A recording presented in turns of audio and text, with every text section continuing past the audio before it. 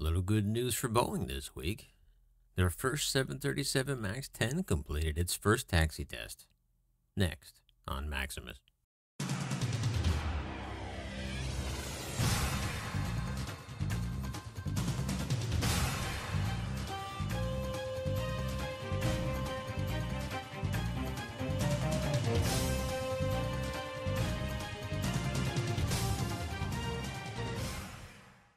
Taxi tests are a routine part of an aircraft's design and certification process.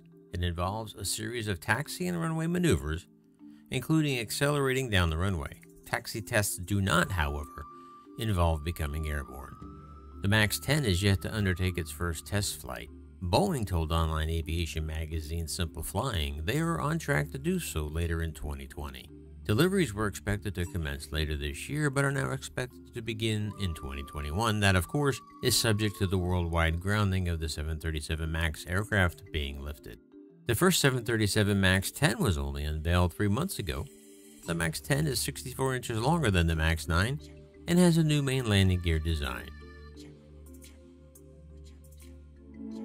For the MAX 10, we've extended the fuselage 66 inches based on customer feedback to add more seats. A longer fuselage typically necessitates a longer landing gear, but a longer landing gear would then require changes to items such as the main gear wheel well. We wanted to preserve commonality in the MAX family.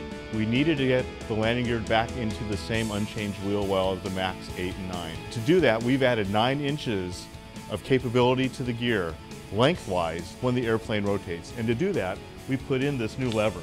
So this is really the key. This is on the ground, and this is when we rotate.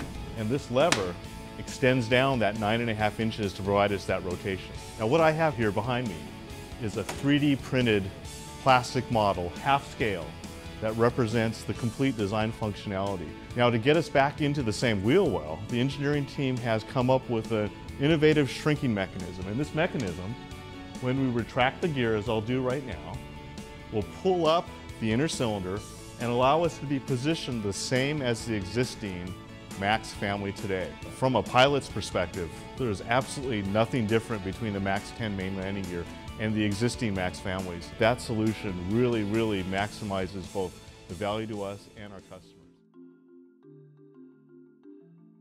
Boeing says it has firm commitments for 550 MAX 10s from over 20 customers.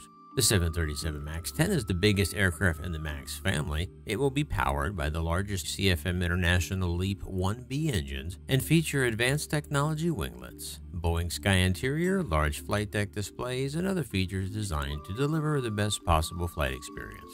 At just over 143 feet in length, the MAX 10 tops the length of the MAX 9. In comparison, the MAX 8 is a little over 129 feet, and the MAX 7 is about 117 feet. All 4 aircraft in the MAX family have the same wingspan of about 116 feet. And while the MAX 10 can carry the most passengers, up to 230 depending on the cabin configuration, it has the shortest range of all 4 aircraft. The MAX 10 can fly up to 3,330 nautical miles. That's pretty good for a narrow-body jet. But the smaller aircraft in the MAX family can go further, the best performer being the MAX 7, that can fly up to about 3,900 nautical miles. Boeing has sold over 3,200 MAX 8 aircraft. The MAX 10 is the second most popular variant in the MAX family, having sold 550 aircraft. However, all are yet to be delivered. Customers include AerCap, multiple aircraft leasing companies, Copa Airlines, Fly Dubai, Gol, Lion Air, Malaysia Airlines, TUI, and SkyUp Airlines. The biggest customer is United Airlines. United has put in an order for 100 MAX 10s. The United order dates back to June 2017. That must seem like a lifetime ago for Boeing. At the time, Andrew Levy, United Airlines Executive Vice President and Chief Financial Officer, said, "The 737 MAX 10 will enable us to continue using larger and more efficient aircraft within our domestic network and better meet the needs of our customers today and into the future." United expected to take delivery of its first MAX 10s later in 2020. Of course, with the MAX aircraft grounded and production suspended, the original timeline won't stick. United Airlines was flying 14 MAX 9s prior to the grounding 12 months ago. It had planned to be operating 30 MAXs by now. But the Max 10 taxi test this week represents a bright spot for both Boeing and the customers like United who have ordered the aircraft. Despite all the problems at Boeing, things are still moving forward. Well, there you go. A little good news for Boeing. It's a good sign that things are moving forward. Once again, thanks for joining me here on Maximus Aviation, and do all those things you're supposed to do. Like, subscribe, ring the bell, share. And until next time, leave the rubber around the runway and your troubles on the ground. And I'll see you in the sky. This is Maximus.